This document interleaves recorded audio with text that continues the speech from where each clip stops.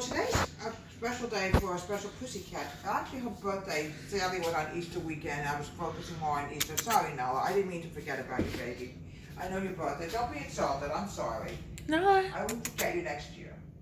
Well, anyway, today I'm making cinnamon-flavored muffins in honor of Nalla and also in honor of the show, The Gypsy Baron, which I did actually on the I believe it was the 21st, which was Easter weekend. And also today marks the anniversary. I did a show called Cavallera, rusticanns, and pagliuca, 2 one-act up, was done by the Muffin Operatic Society, which was done in I believe it was 1977.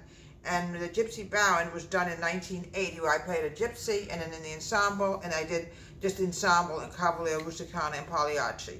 Well, today we're making cinnamon muffins in the honor of 3 different things that happened today.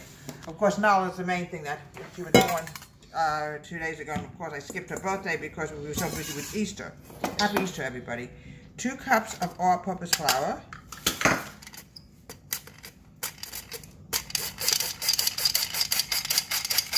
There we go.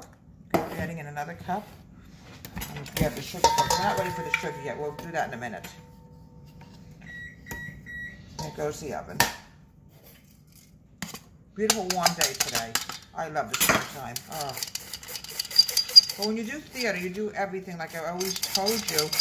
And shortly I will know what my next show is going to be. I don't know it just yet, but I will know it very shortly.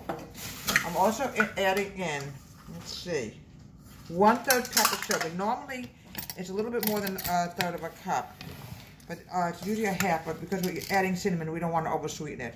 1/3 cup of sugar, of white sugar. Okay, I'm going to put this over here because I don't want to take any chances of mixed up together. I've got to get my teaspoon out and add in the baking powder. 3 teaspoons of baking powder. 1, and there's Mitten's eating. 2. Mitten's had a birthday a few weeks ago. The reason we have to deviate the sugar, that's white sugar, is because we're going to be putting in cinnamon, and it's very sweet. I'm now adding in 1 cup of milk, 1 egg, there we go,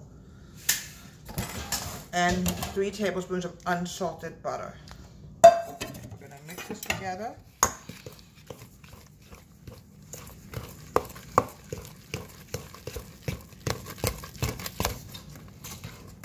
It's hard to believe that Nalla is 2 years old. Where does the time go? It seems like yesterday she was just a baby kitten.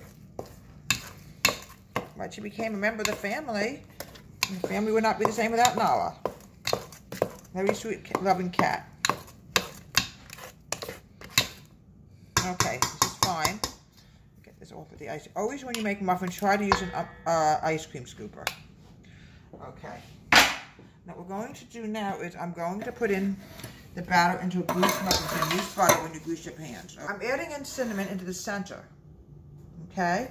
Now on top of the cinnamon, I'm adding in some more of the muffin batter. Okay. Add the cinnamon on the top. There we go. And we do all the same thing to all the muffins. Okay? Okay, we're now adding in the cinnamon on the top as well. We have it in the middle. Okay, this is why we had to cut down on the sugar, because I'm really afraid some of them are small and others are large.